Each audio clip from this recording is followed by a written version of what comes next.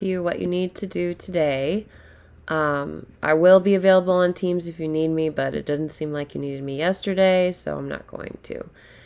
First things first, a bunch of you are missing work from this week. I would be more than happy to help you with it. If you need it, just let me know. I can go over it with you, but I don't want you guys to get so behind. And then when I come back, you have a lot of work to make up. So please let me help you with it now if you need it. Grades are posted. I think this day we have to have our grades posted. So I want to make sure we've got everything in by that day. Now, for today, you're going to start with the London Olympics, which is a video that you answer questions for. And then you're going to do a future tense practice. Now, remember, future tense in English is the verb with will before it. So I will be putting in grades next week. Curry will get all his work done. Mehdi will figure out on Aspen what he's missing. Alex will turn in all his assignments. So here is an example. Next month. Tomorrow, she is going to play the violin.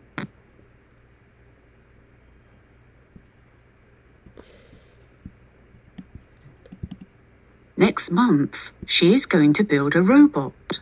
Wow. I think you guys will get this. It's super In 10 years, easy. she is going to have a baby. Oh, 10 years. That's a long way away. Oops, I messed up. In 2 years, she is going to graduate from college. Okay. Next week, she is going to have her photo taken.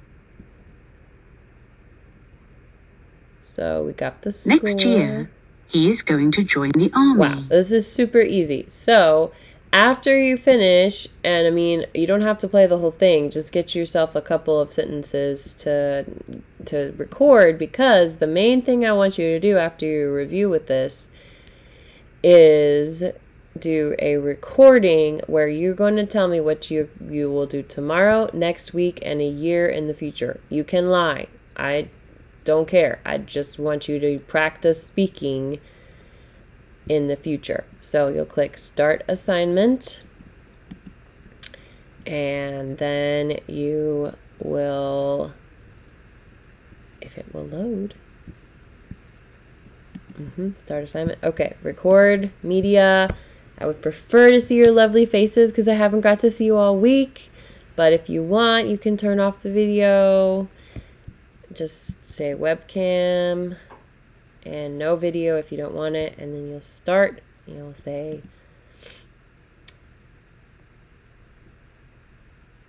I will be back to school on Monday. Next week, I will put in grades. Next month, I hope all my students have A's and no COVID. And then you'll post that. Ugh, still not letting me see. But there will be a button that says post down there at the bottom. Okay, then the next assignment is we're starting to talk more about the Olympics. So you have some questions about Tokyo. You can use Google. You can use the 2 websites that I gave you.